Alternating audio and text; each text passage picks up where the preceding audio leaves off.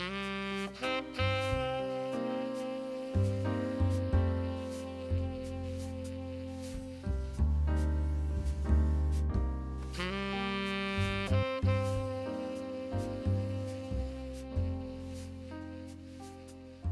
was a Thursday evening. I was sitting in my office, smoking a cigarette as I flipped through that week's newspaper. 3 murders, 2 kidnappings, and who knows how many robberies. Not that unusual for a city of this size, but it made me wonder why business had been so slow. Being a private investigator in a city like this, I should have been out that night, photographing a cheating husband or rummaging through someone's garbage. But instead I found myself sitting in the office, waiting for the phone to ring. She knocked on the door once before letting herself in. She was tall, red-headed, legs for days. I watched her as she strolled in, wondering if she was in the right place. Mr. Norwood? Glenn's fine. Who are you? Stone, Callista Stone. I hear that you're discreet. Yeah, I guess you could say that. What's the job? Let me guess. Your husband's been staying out late? No, I'm unmarried. I could see the ring on her finger, but I guess she wasn't so bright. I've been hearing things lately. At my house, things keep moving around and I hear bumps in the night. So what? You think you've got a ghost? She looked straight up at me then, her green eyes large and pleading. I'm not crazy, Mr. Norwood. I swear I'm not. Thumps and scratches. I hear them all through the night, and when I wake up, my clothes are moved, the furniture is shifted. I know I'm not crazy. Please, you have to help. So you think there's someone breaking in? Why don't you call the police? I'm a PI, man. I can't arrest a burglar. She looked away again, and I could tell I had upset her. I can't call the police. Please, I just want you to find out what it is, who it is. Well, business was slow, and something about that silver watch and designer dress told me that she could pay. All right, write down the address. I'll be there in a few hours.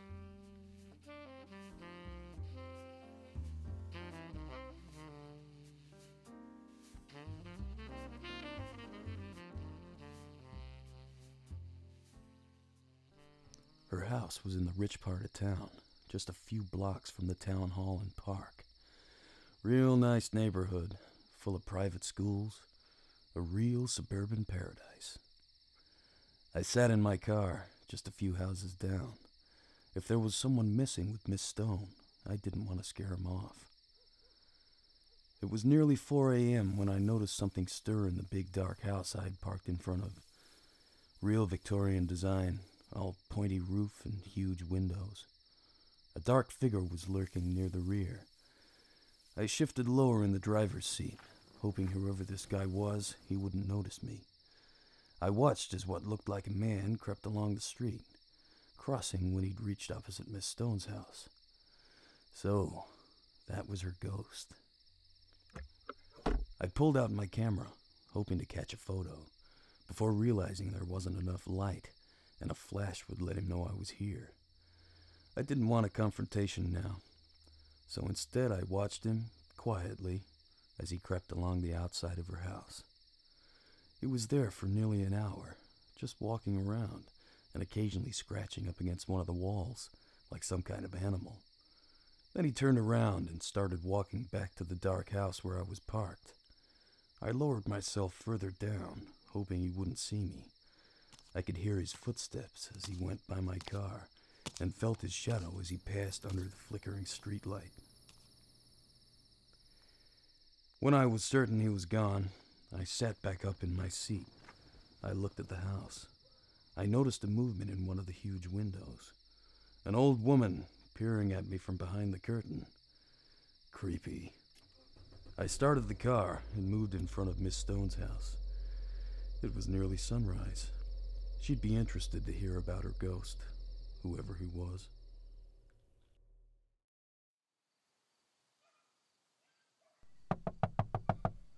I awoke to find Miss Stone tapping at my window. She was wearing a floral dress with a spotted apron, an oven mitt still on her right hand. Did you want some breakfast, Mr. Norwood? I'd like to hear of your findings. I followed her inside, and my stomach ached at the smell of waffles. I was so hungry I almost didn't notice the man's hat hanging by the door, or the obvious wedding photos on the mantel. She showed me through to the kitchen, where I sat myself down at the table. Nice house. You live alone, you said? Yes. Which is why I'm curious as to how the sugar bowl moved from the breakfast table to the kitchen bench overnight. She gestured to the sugar bowl sitting by the kitchen stove. She was watching me, expectantly. I didn't know what to say. I think I found your intruder, Mrs. Stone, but he didn't come inside last night. She didn't look happy. She had pulled the waffles out of the oven, and I was hungry. There was a man. He lives down the street, but he didn't come inside. He lurked around the house for an hour, but he never left my sight. But if he didn't come inside, how did the sugar bowl move? You sure it moved? I'm sure of it. I've been paying extra attention, Mr. Norwood. I know I have. It was on the breakfast table right there, and this morning it was moved. Oh, Lord! Are you sure this man didn't come inside? Certain. Maybe you can tell me who he is. He lives in the big house down the street. Green paint, kind of creepy looking. She frowned, thoughtfully, a little wrinkle appearing between her eyebrows. Old Mrs. White lives there, by herself, I'm quite sure. Are you sure the man lived there? He wasn't fooling around in her house as well? I hadn't thought of that. I'll go check it out after the coffee. Maybe she and I can have a chat.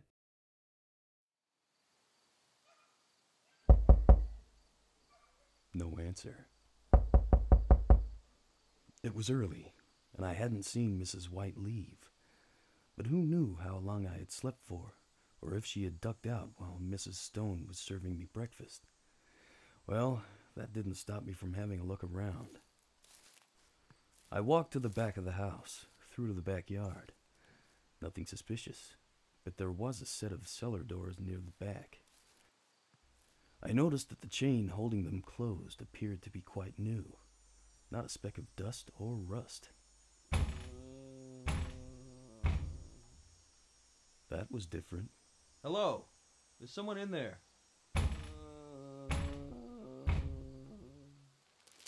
I loosened the chains, just enough to get a look inside, but without opening the doors.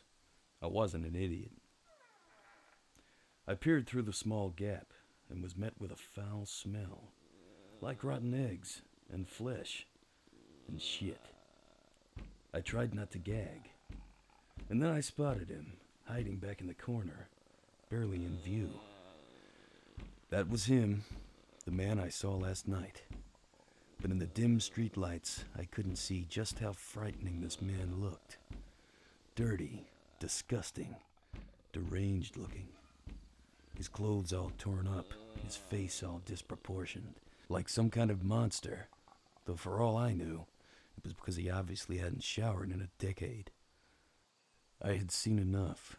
I stepped back and tightened the chains once more. I didn't know what old Mrs. White was up to, but I didn't care.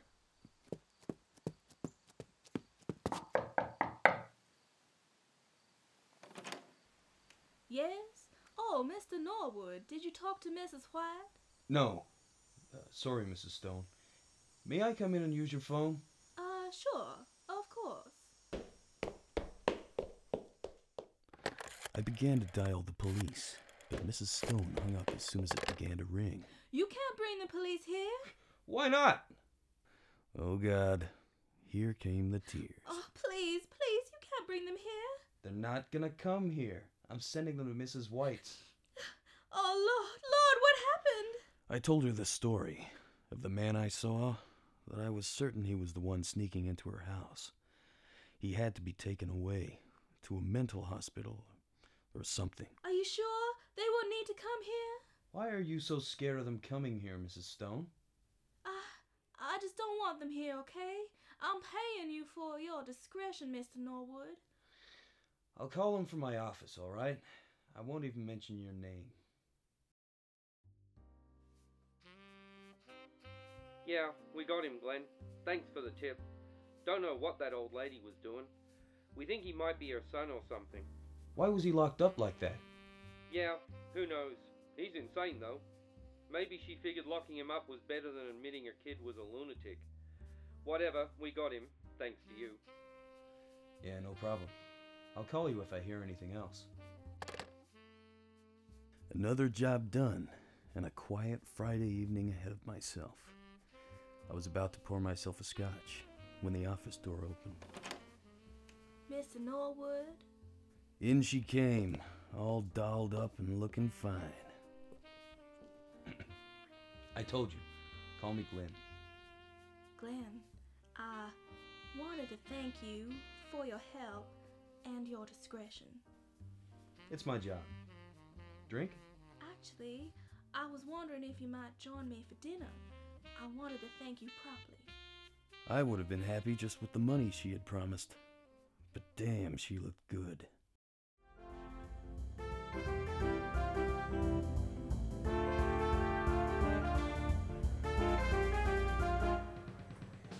I'll have the lobster. Veal Parmesan, thank you. It was so kind of you to join me, Mr. Norwood. Glenn. And it's no problem, though I can't help wondering how your husband would feel. Husband? I don't... Your ring.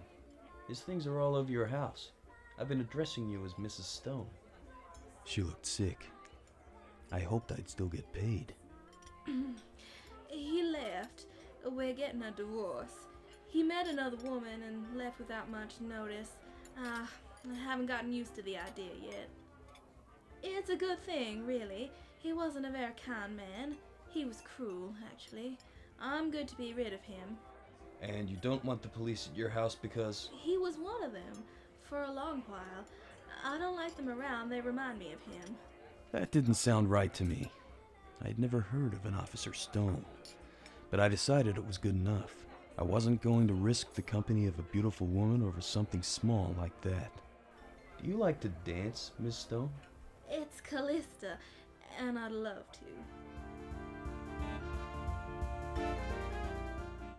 A few too many drinks later, and I was past the point of driving. We took a cab back to hers, stumbling in during the early hours of the morning. You're a lot of fun, mister. She was young and beautiful, and had her arms around my neck. You are gorgeous. I was so smitten, I didn't even notice the wedding photo drop off the mantel, or the sugar bowl slowly gliding across the breakfast table. We should go upstairs. Yeah, we should. What was that? You bitch. Who is that? You did this, fucking slut. What's happening? She held tight to me, expecting me to protect her. But from what? I didn't know what was happening. I watched as the glass from the wedding photo slowly rose into the air. It's him. He wants revenge. Revenge? He hurt me, Glenn. I had to stop him. I couldn't take it anymore. I had to... The glass flew at her, so quickly I couldn't do a thing to stop it. She's mine. She's mine. She's mine. She's mine. She's mine. She's mine. She's mine. She's mine. I had no idea what was happening, but I wasn't going to stick around to find out. I carried her in my arms, grabbing her car keys as I ran out the door. Her car was parked in the driveway. I opened the back door. Nothing but blankets on the back seat. I lifted her and lay her across them. He got me back. He got me back. Just hold on. I'll get you to the hospital.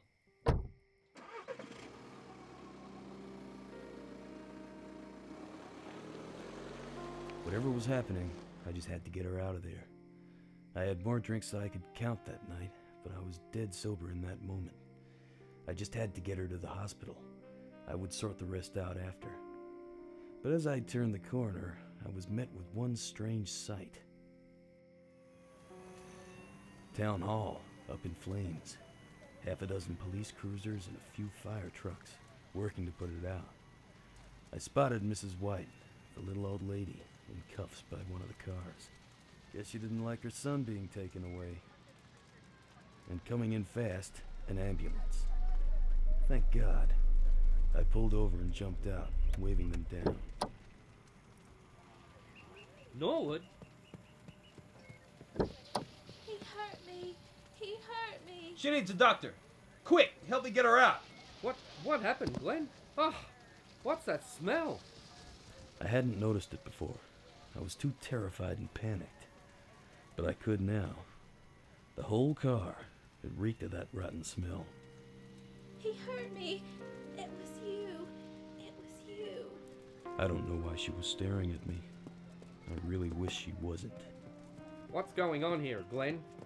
The other police officers were crowding around now, while the paramedics slowly removed the glass from Callista's wound. I watched as they made their way into her car, examining the blood-soaked blankets that covered the back seat and floor. I didn't think Callista bled that much, or at least, not through her back. What the hell is this? They pulled back the sheets, and my heart sank. We have a body! Call in crime scene! Now! So that's where her husband ran off to.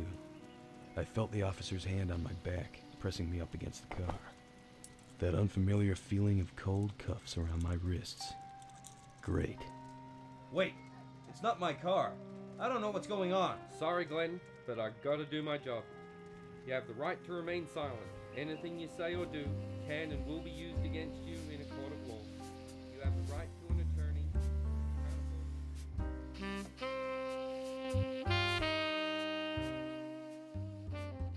Starring Beau and Shalini Nestor, with voices from Chester Ward and Stephen McCracken. Written and produced by Ayesha Huntman. Project Supervisor, Mitchell Whitelaw. Featuring music from Natasha Pearson. Produced for the Faculty of Art and Design, University of Canberra, 2015.